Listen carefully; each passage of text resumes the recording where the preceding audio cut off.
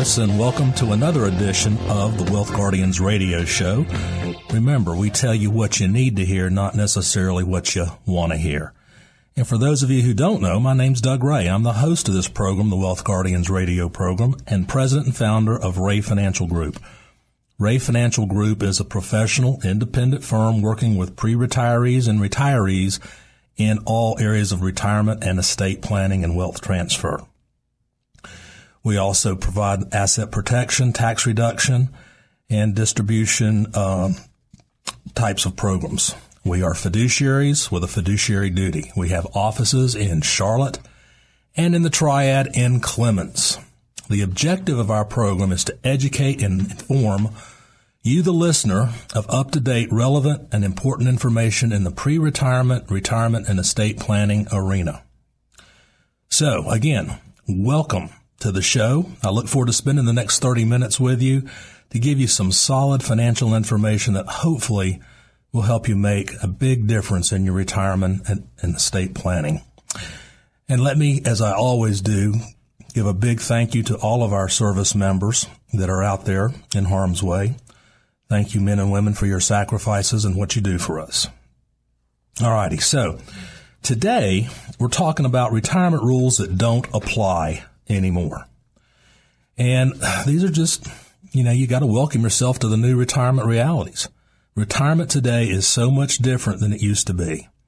I mean, think about it. People who were working back in the 50s, 60s, and 70s, they probably planned on maybe even have the old-fashioned traditional retirement where they didn't need to worry too much about saving for retirement because when they retired, they had a solid pension plan along with Social Security, which combined took care of most of their retirement needs. Thus, they could rely on their employers and government to take care of them in retirement, but unfortunately, that's just not the case anymore. Very few of you have the company pension plan, that security that it brings. Companies have just gotten rid of the responsibility of those traditional pension plans and put that responsibility square on the worker's shoulders by offering defined contribution plans, otherwise known as the 401k or the 403b. It's the employee's responsibility to put money back for their retirement, not the company's.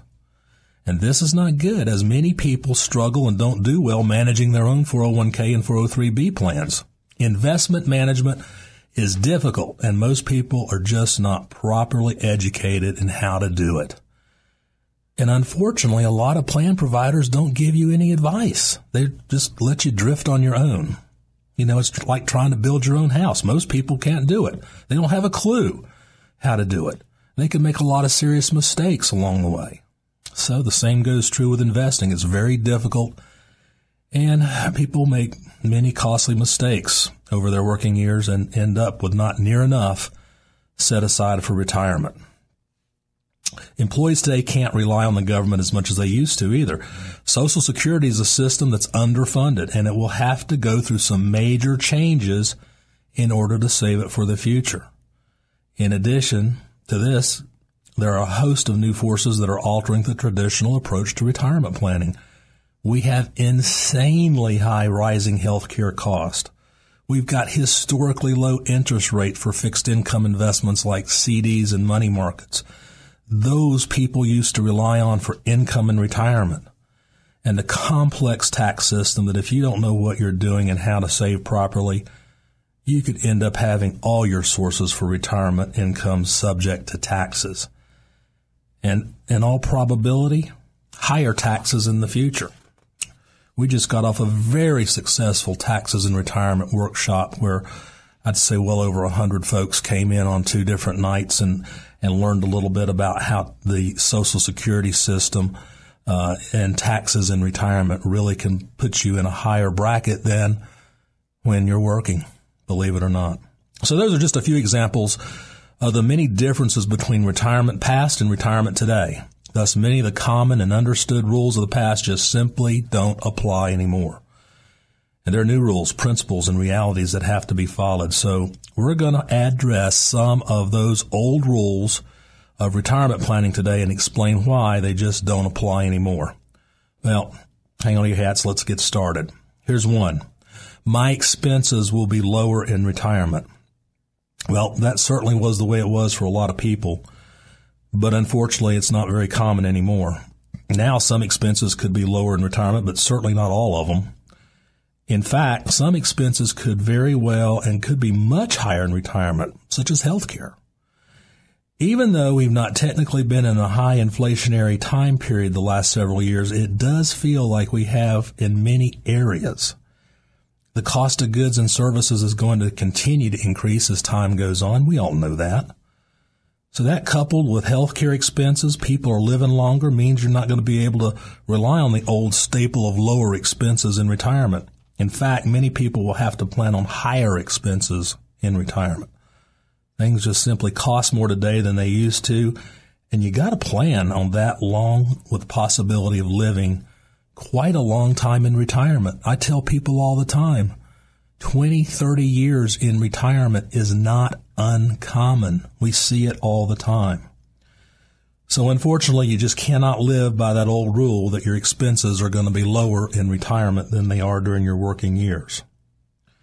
All right, here's another one. You can start saving early and rely on compound interest. Well, investing early so you can benefit from that compound interest, it really is a smart way to go. The earlier you start saving and investing for your retirement, the better off you're going to be. However, it requires much more than just saving early in your life. We talked about this on previous shows.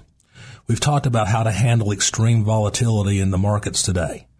You have to have the correct investment management system in place to avoid those big hits in retirement. You just cannot afford another 2008 when you're retired. All the math changes. I harp on this and I repeat it over and over again. I hope it's sinking into your head. It's just not about saving and relying on compound interest. You need to have the right investment management approach to help prevent those big hits. With all the volatility in the markets, in order to be able to handle and get that compound interest. The key to growing money with compound interest is avoiding the large hits. All right. So here's another one. Will you be able to rely on a pension as a main source of income for retirement? Well, we touched on that a few moments ago. There's just not that many pension plans anymore. If you've got one, consider yourself very, very lucky. Very few companies today offer that traditional pension plan where employees can accumulate money for retirement and the company will pay you an income once you retire, an income that is there for your life, and if you select the proper payout options for your spouse's lifetime. Few companies still offer that, but not many, and the ones that do, most have gone through the steps of either freezing that pension plan or in the process of terminating that plan altogether. So in other words, if there's still a pension plan on the books, many times it isn't going to grow anymore, and the benefits are not going to increase anymore. Or the plan's just going to get terminated and you're going to be offered a lump sum check, and then what are you going to do? Many of you, even if you have a pension plan, also have that option. Do I take the pension or do I take the rollover, the lump sum? It's called a cash balance plan. I see people all the time that have to select that option. 75% of Americans select the cash, the lump sum. Now, why is that? Well, here's something you got to think about. If you're lucky enough to have a pension, if you take that pension versus the cash rollover, and if your company goes under, then the Pension Benefit Guaranty Corporation takes the plan over. And in most cases, your pension gets cut in half. Ask your friends who work for U.S. Air and American Airlines about what happened to them. Okay, here's another one. Well, before we do that, if you just joined the show, welcome to the Wealth Guardians. We're here every Saturday morning at 9:30 talking about important facts for retirees and pre-retirees right here on 94.5 WPTI. So welcome into the show. Let's start our talk about Social Security. Will you be able to rely on Social Security? Social Security is a staple for retirement income. People paid a lot of money into it. They expect and deserve to get as much out of it as possible. Unfortunately, there are a lot more workers today taking Social Security and a lot less contributing to Social Security than in the past. It's kind of a messed up plan, to be honest with you. Soon, this system's going to be paying out more in benefits than it's going to be taking in. So they got to make some changes.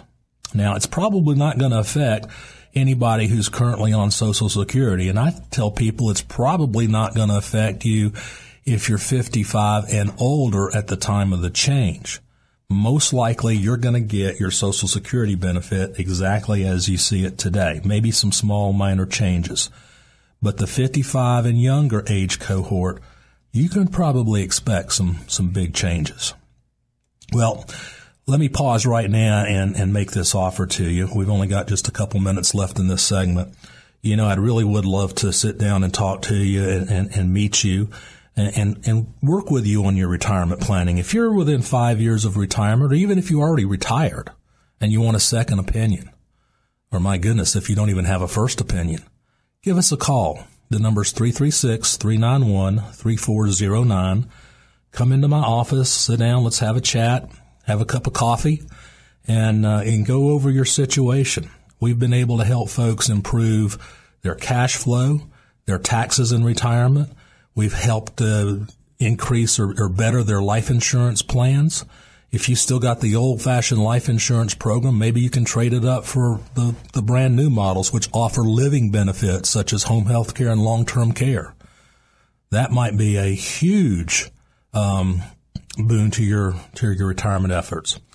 All right, so glad you joined us today. This is the Wealth Guardian Show with Doug Ray, and we will be back in just a quick moment.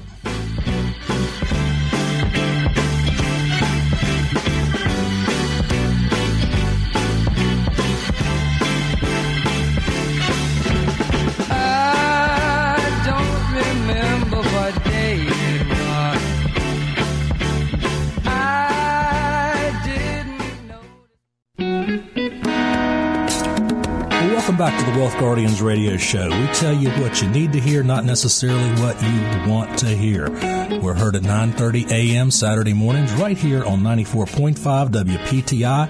And like us on Facebook at the Wealth Guardians radio show.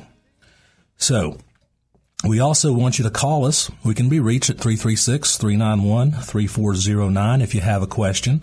We're going to also start a new program where every week I'm going to collect your questions over email, and then one show per month is going to be dedicating to answering those questions. So if you've got a question out there, email me. It's Doug@thewealthguardians.com. Doug@thewealthguardians.com, or you can visit our website at www.thewealthguardians.com. So today we've been talking about myths in retirement, some common things that people thought they understand but have completely changed over the course of the past several years. Now here's a big one. I won't outlive my money if I just withdraw 4% a year. Well, when deciding how to pull from your retirement nest egg each year for income, you know, many experts generally recommend the 4% rule. I've heard this pretty much all my investing career. Sometimes it got as high as 5%. However, it's tough without proper risk management in place just because of today's volatile investment arena and low interest rate environment. The markets have been and can be all over the place. You remember 2000 to 2003. You certainly remember 2008 and 9, how the markets absolutely fell apart, losing half their value. Many people started calling their 401k a 201k. It can and probably will happen again. So when we talk about pulling money from your nest egg, you don't necessarily want to go by taking standard percentages. Life's got a strange way of ruining standard plans. You know, anything can happen that might give you no other choice but to withdraw more than your set percentage. So you need a plan in place to minimize the downturns of the market and alter those payout rates each year depending upon your situation. A lot of factors go into income planning these days. So you need to work with a retirement specialist. someone who has specialized training in wealth distribution. You need to understand this, folks. The Wall Street firm's business model is built on wealth accumulation over time, not wealth distribution. When you get into retirement, when you get close to retirement, you need to find somebody who has specialized training in wealth distribution, retirement planning. Look for somebody who has credentials in this area. I carry the RICP credential from the American College. That is the Retirement Income Certified Professional. We have courses to get that designation that dig deep in all facets of retirement planning. Look for somebody who has a CHFC, a CFP, a CLU. Those are even deeper dives into mastering the field of retirement planning. You need a specialist in retirement that can help guide you through all the landmines out there. Okay, let's move on to another myth, I guess we call it. This one just kills me. It rocks my day when somebody tells me this. My spouse will take care of me in retirement. Well, I actually had somebody in my office, this has been over a year ago, maybe 2 years now, who was dead serious about that when he told it to me. And I looked at him and I said, really? If your wife, when you're 62 right now, can't pull your 200-pound butt off the toilet and put it in bed, how is she possibly going to do it when you're 82? Now, be realistic. You know, there's a lot of issues with this, 3 in particular. One is from a financial standpoint. One's from a healthcare standpoint, and then there's another from a death standpoint. So let's start with a financial one. No matter how strong your union is today, there's no guarantee you're going to remain married or be married throughout your whole retirement. The so-called gray divorce, it's becoming more common, unfortunately. Divorce rates for adults who are age 50 and older has doubled in the last 25 years. And that's a Pew Research Center data. So you may need to prepare for that possibility that you'll no longer have that dual income in the household during your golden years. Let's look at it from a healthcare standpoint. A lot of people say, well, if we get sick, we'll just care for each other. Unfortunately, taking care of someone is very difficult to do. There's a lot of pressure, a lot of stress on the caregiver. In that example, it's your spouse.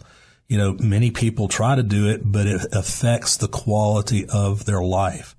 Almost in every case, I see this happen. The caregiver's health declines. It starts to decline even faster than the one she's carrying on. Generally, it's, you know, the wife caring for the husband. Because guys, let's face reality. We do get sicker sooner and we die sooner than our wives do. So there will come a breaking point for that caregiver, the spouse, and they will no longer be able to care for you. All right. Finally, from a death standpoint, even if you stay married throughout your retirement years, which, you know, we all hope you do, at some point, one spouse will pass first. This will likely cause a loss of income. So again, probably at some point in your lifetime, you'll not be able to rely on a portion of a spouse's income.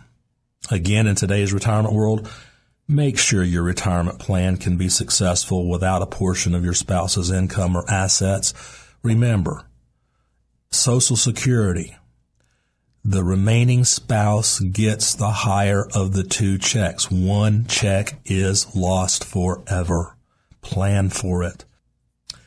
All right, let's move on to the next retirement rule or staple that just doesn't apply anymore, and that's retiring means never working again. You know, life can bring many, many unexpected events. There's no guarantee that retirement will mean relaxing until you die.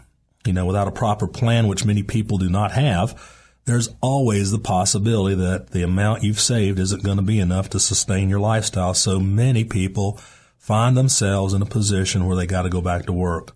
or at least, part-time work, just to help, support their lifestyle.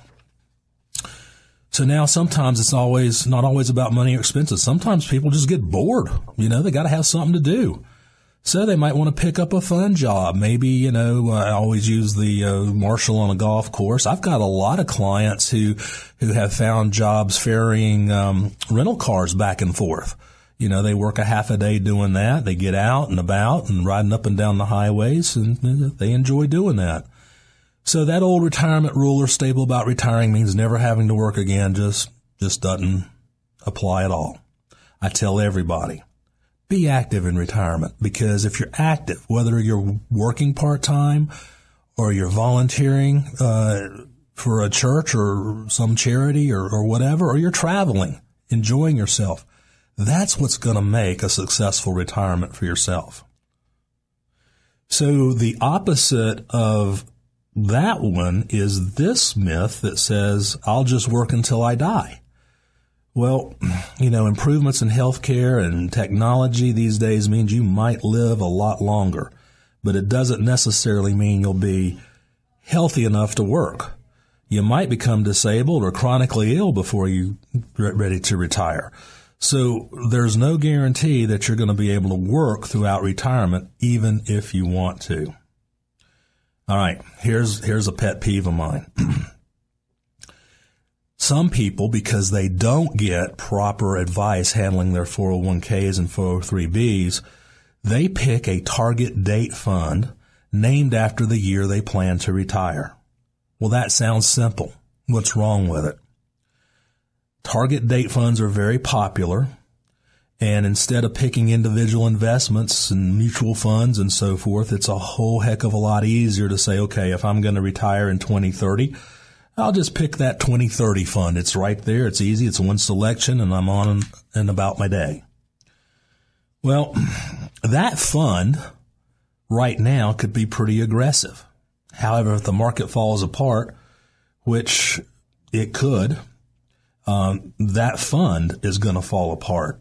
And I have seen this happen over and over again. Even if you pick a target date fund that's closer than 2030, say you pick 2020, I have seen some of these funds absolutely get blistered in 2008. And why is that?